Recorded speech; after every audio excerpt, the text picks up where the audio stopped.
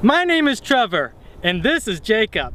And on behalf of the Raptor Rehabilitation Project, I would like to introduce you to red-tailed hawks.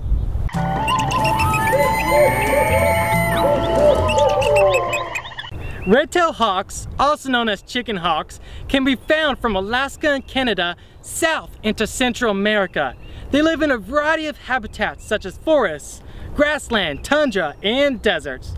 They are easily recognizable by their beautiful cinnamon red tails and their broad wings. Of course, the immature red-tailed hawk doesn't obtain its red tail until it's about 2 years old.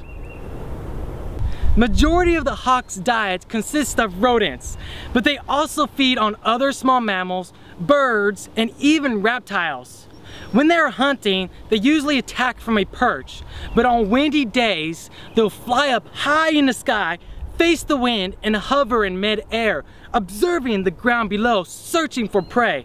They have incredible eyesight. If you had the eyesight like a hawk, you would be able to read a book on the other side of the football field. That is awesome. When they have spot prey, they will attack with a controlled dive at about 120 miles an hour, grabbing their prey with their talons. These guys become mature at about 3 years old and will often mate with the other partner for life.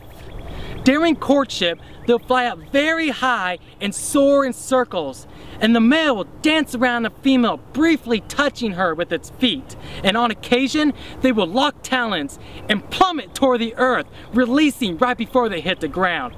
That is amazing. These guys often build their nests either out of bark, sticks, or other material, either on cliffs or in trees, often competing with owls. During the first week of April, the female will lay up to 5 eggs, and both parents will incubate the eggs. These guys are also very protective of their nests. They will often chase off any predator or intruder that gets too close to the eggs. Once the eggs hatch, both parents will take care of the young for about 46 days, and then the juveniles will leave the nest. Few juveniles will survive past their first year, but if they do survive, they can live up to 20 years. These birds are amazing raptors.